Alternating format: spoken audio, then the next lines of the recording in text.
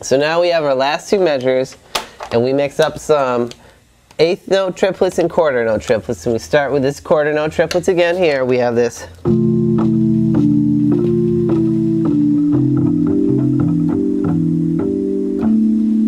And you hear how ending on it, we have eighth note, quarter. And it really kind of slows down the time, like there's no time here at all. And that really helps to pull everything together. And I don't know why.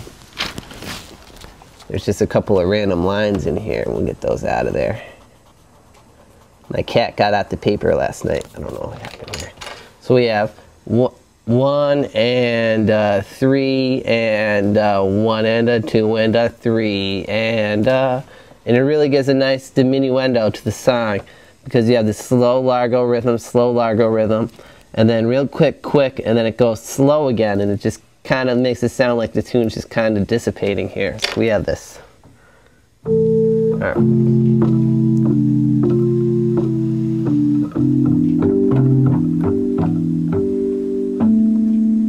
You hear how it really hangs on that last note there, that's 6, right? 3, 5, 6, 4, 3, 2, 4, 3, 2, 1, 3, 5, 3, 5, 6, 3, 5, 6. And that's the last two measures of our rhythm tune.